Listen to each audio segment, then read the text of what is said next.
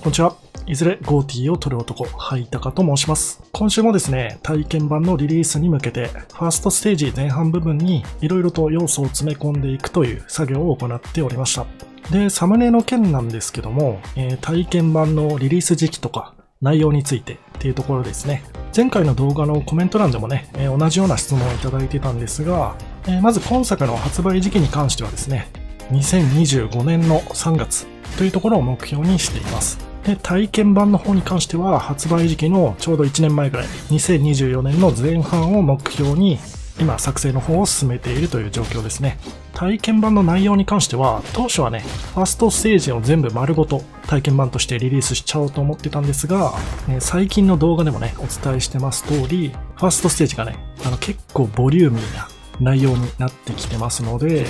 旦ですね、ファーストステージの前半部分まで、この黒の岩山の謎の大きな門があるところ、この前あたりにね、中ボスあるいはボスを置こうと思ってるんですけど、そのボス戦のところまで、で、ちょうどファーストステージね、前半部分、半分ぐらいが終了するというような内容になってますので、そこまでをね、体験版として、皆さんに無料で楽しんでいただこうかなというふうに、現状は考えております。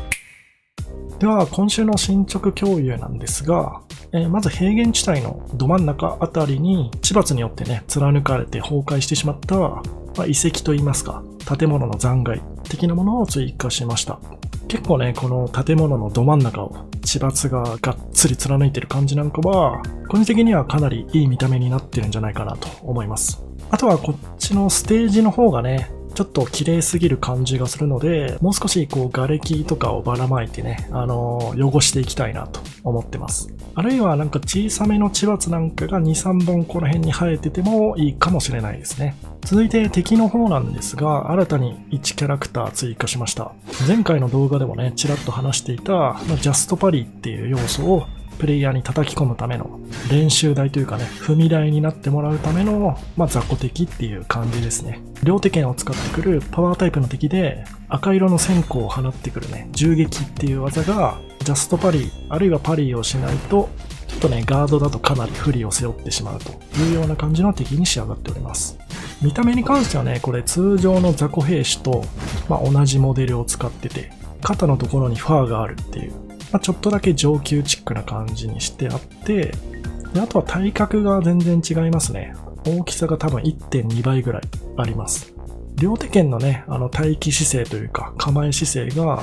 結構威圧感があるね、ポージングになってるんで、なんかこう比べてみるとね、だいぶ対峙した時の画面の圧っていうのが上がってるような気がしますね。最初は多分結構苦戦すると思うんですが、そのジャストパリーっていう要素をうまく扱えるようになれば、もうノーダメでね、ザクザクと切り進んでいけるような、そんな敵に仕上げたいなと思っております。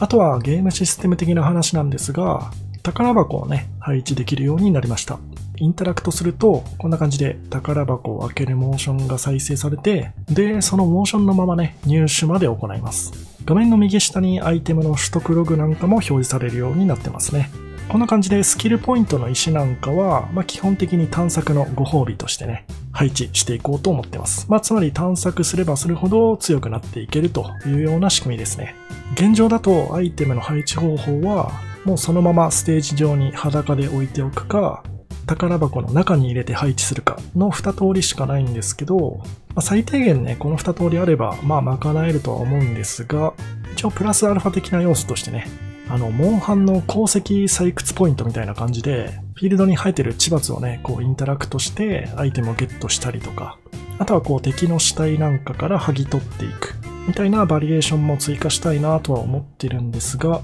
この辺はね、ちょっと体験版に必須な要素というわけではないので、現状ちょっと後回しになっちゃってますね。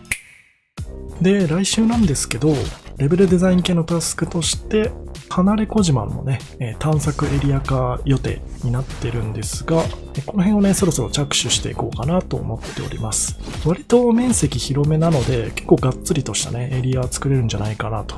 思っております。あと、システム的な話でいくと、今ですね、ちょうどタイトル画面とか、それからゲーム中のポーズメニューっていうところの作成をちょっと進めていますので、順調に進捗出ればね、来週の動画でそういったタイトル画面とかポーズメニューっていうところももお見せできるんじゃないかなと思います。というわけで今週はこの辺で終わりたいと思います。お疲れ様でした。